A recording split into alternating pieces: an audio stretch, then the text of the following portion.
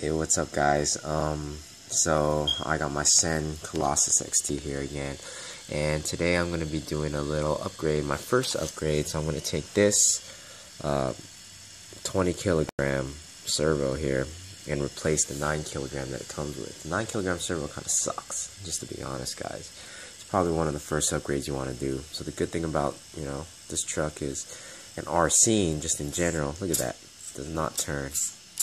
Okay, without. So I'm going to show you the difference between both of them after I install this. So I'm going to wrench a little. It's pretty easy. It's a simple process, and I'm going to show you guys. On another thing you want to probably do on the truck is I put these little kind of plastic washers here on top, because when the truck flips and it does anything, like if you turn your punch level up on the ESC, it can break through the body. So putting washers just like that is not a bad thing for your car. Let me try to focus in on there. Come on. Whatever. Anyways. Alright, so it's such an easy process. So you have the receiver here. There's a little pin. You pull it out. And if you look, there's a wire underneath. It kind of wraps underneath here. And it goes from the other side. So all there is this is the servo here. You just unscrew the servo horn, take off these 4 screws, replace it, wire the wire underneath, pop the receiver lid back on, and you're good to go. Just make sure your front wheels are aligned while you do this process.